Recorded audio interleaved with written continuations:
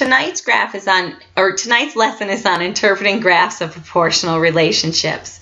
Hopefully by the end of tonight's lesson, if you're given a graph of a relationship, you can tell me if it's proportional and what certain points on that graph will mean in terms of the problem. In this first example, we're going to look at the amount of sugar required to make Grandma's chocolate chip cookies. Record the coordinates of points from the graph in the table. What do these ordered pairs or values represent? So anytime you see one of the blue squares, I need for you to go ahead and record in the table what those points are, the coordinates of those points, and what they mean in terms of the problem. Take a minute, pause the video, come on back. All right, let's just look at these. This would be 0, 0. This point would be 2, 3.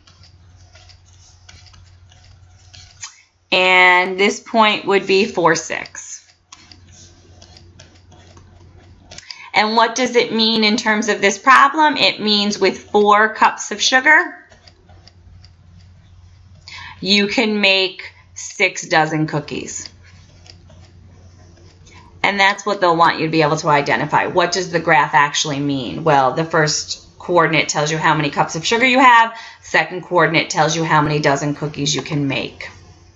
Grandma has 1 remaining cup of sugar. How many dozen cookies will she be able to make? Plot the point on the graph. So take a minute, pause the video, try it out, come on back.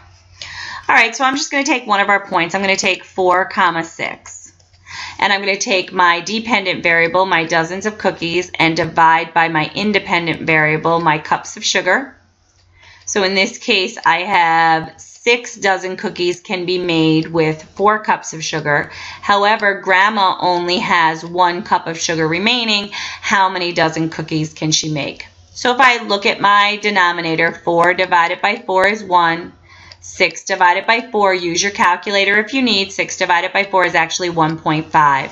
So that means if you have 1 cup of sugar remaining, you'll be able to make 1.5 dozen cookies with Grandma's recipe. And can we plot that on the graph? Sure we can. Here it is. 1 cup of sugar remaining, 1.5 dozen cookies.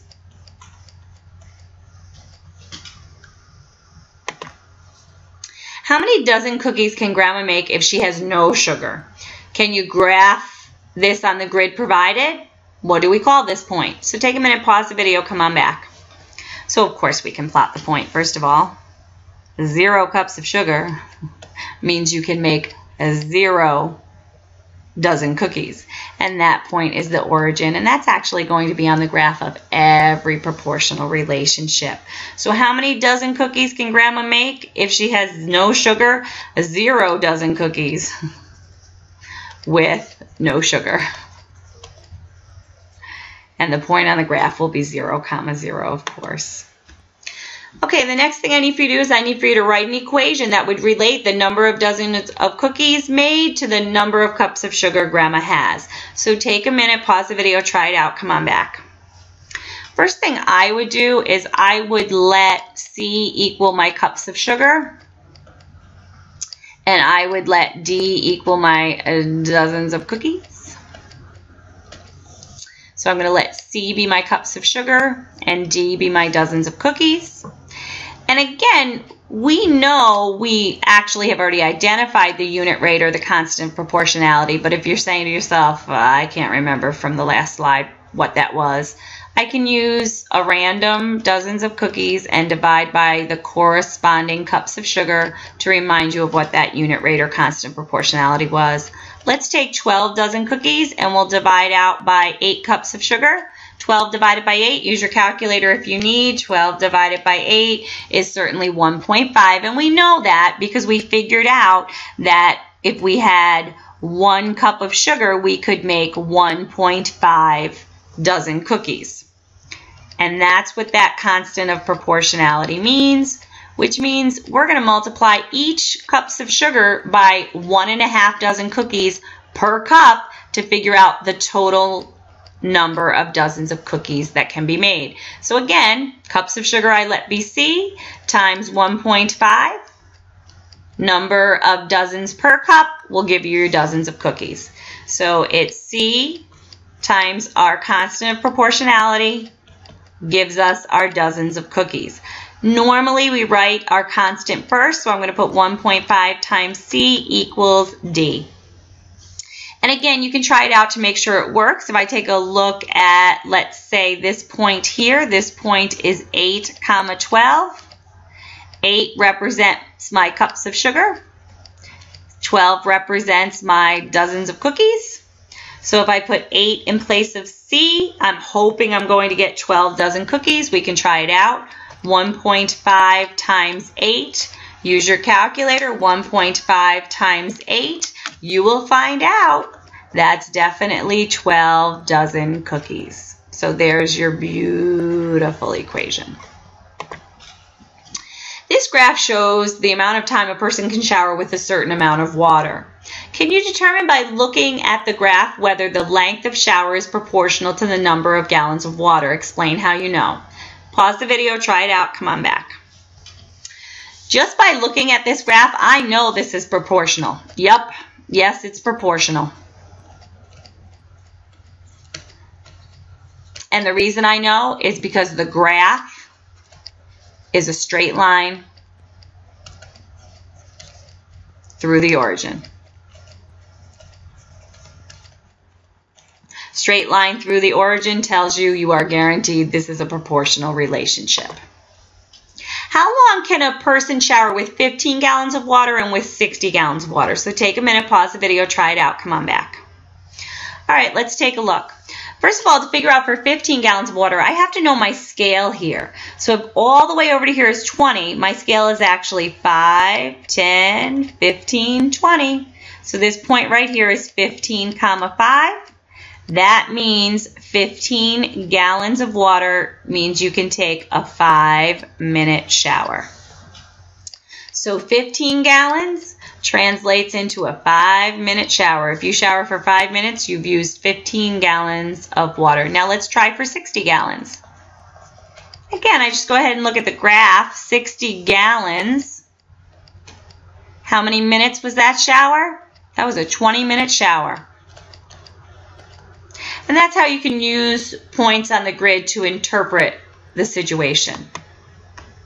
What are the coordinates of point A? Describe what point A means in the context of this problem. So take a minute, pause the video, come on back. Coordinates of A. Again, I know this goes by 5, so this is 25, this is 30.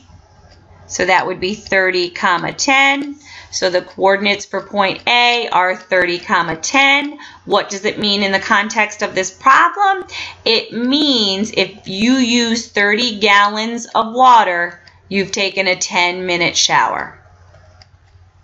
So 30 gallons of water translates into having taken a 10-minute shower. And that's what it means in terms of this problem. Find the unit rate or the constant of proportionality for the relationship between the number of gallons used and the length of a shower. Can you use the graph to identify the unit rate? Okay, pause the video, try it out, come on back.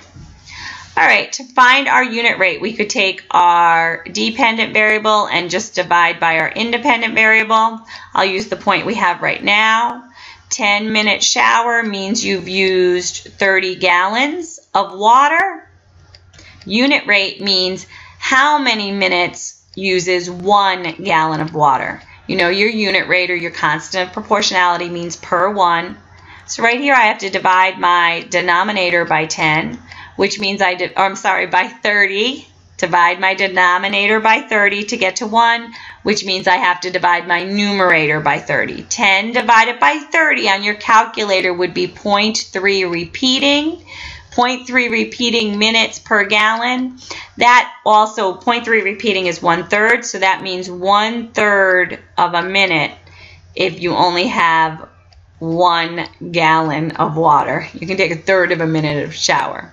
Could we use the graph to get this? We could. 1 gallon is probably about right there. And that would translate into 1 gallon would be 1/3 of a minute shower or 0.3 repeating for your shower. So that's our unit rate. Or our constant of proportionality is 1/3. Write the equation that represents the relationship between the number of gallons used and the length of your shower. So take a minute, pause the video, try it out, come on back. Okay, so if I know my constant of proportionality or my unit rate is 1/3 or 0.3 repeating, what that means, we've been working on writing equations for a few days now. It means if I take my number of gallons, I can multiply that by 0.3 repeating or 1/3 to get my number of minutes my shower was. And again, we normally write our constant first, so that's 1/3 G equals M. Some of you said, but I wrote 0.3 repeating times G equals M, and that's fine as long as you remembered your bar above the 0.3 to show that it's repeating. And we can check it out and just be sure it works. This is 60, 20. So that means 60 gallons of water translates into a 20-minute shower, and we can check that it works. 1/3 times G, in this case 60, gives us our number of minutes. We're hoping that translates into 20, 60 over 1, straight across the top, straight across the bottom. That gives us 60 over 3, 60 divided by 3, yay, that's 20 minutes. So that tells us that this equation is absolutely beautiful. Focus question for tomorrow's class. I want you to answer these two questions. Bring your answers ready to share tomorrow. Graphs of different proportional relationships have different points, but what point must be on every graph of a proportional relationship and why? How can the unit rate be found by investigating the graph of a proportional relationship? So take a minute, try to do a nice write-up on those, bring them to class tomorrow. Have a good night.